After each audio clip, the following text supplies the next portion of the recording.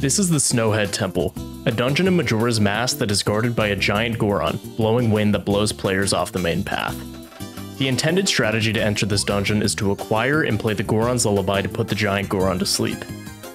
However, this requires the Lens of Truth, the Goron Mask, the Lullaby intro, and of course, the Goron's Lullaby. In a Majora's Mask any % no major glitches speedrun, a speedrun that bans stale reference manipulation and text overflow, skipping this sequence and entering the dungeon early is a massive time save, as well as a staple of Majora's Mask speedruns. In speedruns today, runners will typically perform a notoriously difficult method known as the Snowhead Hess, a trick you are no doubt familiar with if you have ever watched a Majora's Mask speedrun. But how does this even work? And how did we get here? Don't forget to subscribe, and let's take a look at the most notorious glitch in Zelda speedrunning.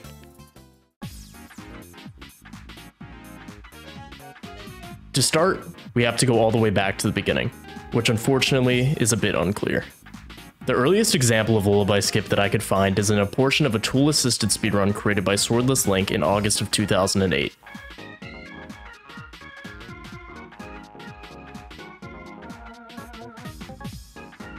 This method of Lullaby Skip uses a quirk of the infinite sword glitch on the English version of the game. By interrupting a crouch stab, Link's sword hitbox does not get deactivated. A side effect of this is that Link cannot be pushed off edges. Swordless Link was able to make it all the way inside the loading zone of the Snowhead Temple without the Goron's Lullaby. At the time, this method of Lullaby Skip was considered to not be viable in RTA speedruns due to the immense difficulty of performing this from the owl statue. So, at the time, RTA and segmented speedruns chose to just get the Goron's Lullaby. This all changed at the end of 2008 and into 2009 with a discovery by ZFG, Petrie, and Mr. Grunz. This is known as the alternate exit, and in Majora's Mask, some interior areas, such as fairy fountains and grottos, share an interior map. This means that with the use of bomb hovering, you can actually travel between fairy fountains or grottos. This includes the fairy fountain for Snowhead, which coincidentally is much closer to the entrance of the dungeon and already up the big ramp that the previous method had to super slide up. By performing an alternate exit to the Snowhead fairy fountain, runners at the time could simply exit the fairy fountain, get ISG, and perform the second half of the climb into the dungeon. This, from what I could find, was the first method of Lullaby Skip to be formed in an RTA, non-segmented speedrun. Lots of this era of Majora's Mask speedruns no longer have video footage, but the first RTA speedrun that implements Lullaby Skip with footage that I could find is the 153.33 any % world record by Giano, back in August of 2010. This method of Lullaby Skip would last for many years to come, and wouldn't see any major shifts until the end of 2017. Due to some discoveries of a few English exclusive glitches, such as Song of Double Time cutscene skips, it became faster to play on the NTSC English version of the game. As I said earlier, one exclusive quirk of Lullaby Skip on English is that Link will not get stuck to ledges around the dungeon, meaning that we cannot stall out the wind by spamming sword slashes. Additionally, another quirk of the English version is that by voiding out anywhere at all around Snowhead Temple, you will be placed all the way back at the entrance by the owl. The Japanese version, on the other hand, will simply place you back at your last entrance. This makes performing Lullaby Skip from the fairy fountain much more difficult on the English version, requiring you to exit the fairy fountain and immediately get ISG off of a bomb quickly and on the first try. This route, known as the Old English route, would be very short-lived. In 2018, NOP112 would be the first runner to utilize a much faster and much more modern version of Lullaby Skip, the Snowhead Hess, in a world record. By using English's ledge properties, speedrunners realized that they could perform a hyper-extended super slide with ISG all the way up from the owl statue, skipping the use of the fairy fountain alternate exit and bringing the trick in a full circle back to its original implementation. This version of Lullaby Skip was quickly regarded as one of the most difficult glitches in Majora's Mask, requiring navigating RNG wind and dodging falling boulders, all without dropping the ESS position, a precise control stick position slightly outside of the control stick dead zone. Dropping this position will cause you to stop the hyperextended super slide, and depending on where in the trick you are, will make you unable to back it up. At first, runners would choose to stop their Hess once they start making it up the second ramp, but it wouldn't take long for runners to be able to carry just one Hess from the owl all the way into the dungeon. To this day, this is still the fastest way to perform the Lullaby Skip in the Majora's Mask no major glitches any % speedrun.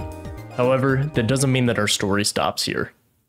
Lullaby Skip recently has had an even newer, albeit slower method discovered using remote hookshot hovering, creating a beginner-friendly and easy alternative to the Snowhead Hess.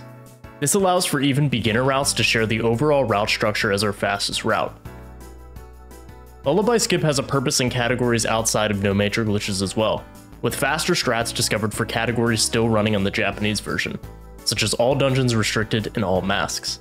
With the use of the Goron mask and all masks, it was discovered that you can Goron roll to the second slope, which is vastly faster than the earlier strategy involving super sliding with ISG around the dungeon into the ramp. The creation of all dungeons restricted opened up the viability of once again revisiting this original method of Lullaby Skip for the first time in years. This is where the speedrunner and strat finder the human protractor discovered a fast way to hover all the way up to the dungeon's entrance. This version was much more difficult than the original strategy, relying on timing hovers in a way that you would not be blown away by the wind mid-hover. Lullaby Skip even extends all the way to glitchless any percent, which as you can imagine was not without controversy. Originally, glitchless runners would Goron roll up the first ramp, where they would then chain sword slashes to stop the wind from pushing them over the edge. Ragan would be the first person to implement this into a glitchless world record. However, if you were to check the boards right now, you would notice that this run is nowhere to be found. This is because after this version of Lullaby Skip was implemented, it was discovered that using sword slashes to prevent Link from falling off the ledge was actually a form of hovering, which is banned under the glitchless rule set. This meant that this method of Lullaby Skip was banned, and runs using the trick were disqualified and removed from the leaderboards. However, that did not stop glitchless runners from finding a way to perform this trick within the rule sets of the category. We already just used the Goron mask to roll all the way up the first ramp, so what if we could Goron roll all the way up the second ramp too? If this was possible, then glitchless runners could completely skip the Goron Lullaby within the rules of the glitchless category. And in April of 2021, the glitch hunter Kita proved just that, getting all the way into the dungeon with nothing but the Goron mask. This version of Lullaby Skip is so unbelievably difficult that even the current glitchless world record chooses not to do it. But it's only a matter of time before someone is crazy enough to pull it off in a run. Lullaby Skip has had other advancements that didn't quite make it into this video or mainstream RTA speedruns, such as the Japanese Snowhead Hess, a currently TAS-only version of the Snowhead Hess that avoids the Snowhead ledges in order to take advantage of the time saved from performing Lullaby Skip from the owl, that has not found the right use case quite yet. I believe that there's not quite room for this trick to advance much more in the future, but in a game like Majora's Mask, it's really hard to say. Thanks for watching. If you're interested in videos on Zelda glitches and speedruns, consider clicking on one of the videos on screen now. And if you're interested in checking out some speedruns live, check me out on Twitch. The link is in the description.